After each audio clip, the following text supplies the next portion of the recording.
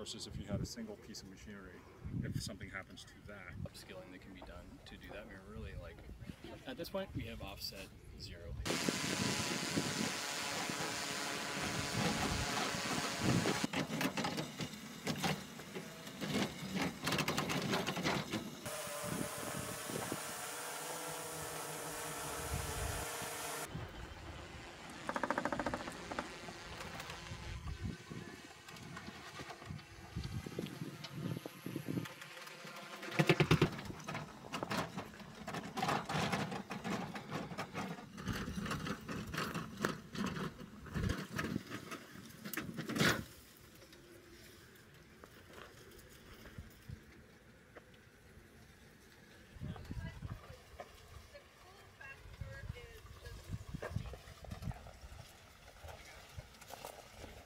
Aigen, our mission is to regenerate Earth with robotics and AI. If you look at some of the biggest global challenges in the world, agriculture is often overlooked. And me and my co-founder and the team that we've assembled here, we're working on the pillar of society, which is the crops, the food, the clothes that we wear.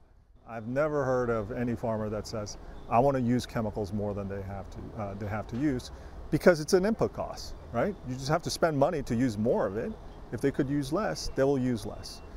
The way that we're addressing the weeding problem is going back to the old age technology of using a stick with a blade at the end of it, which we call a hoe.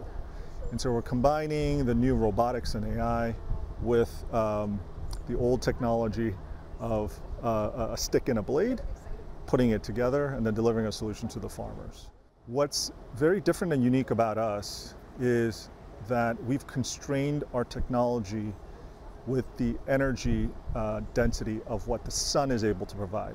The same energy source that's able to grow the plants, we want to be able to use that to power the robots. So we do have batteries in the robot, but it does not require any swapping out the batteries or having to go to a fixed position for recharge. Each robot has 10 motors. 6 of those motors are used for the arms on the robot, and as the robot drives by, it's able to identify the weed and basically plug it out with a hoe as it drives by with precision. So it actually strikes the weed and pulls it out as it goes by. So instead of saying, hey, we're going to ban these chemicals, what we want to do is provide an alternative that's lower cost than the existing solution.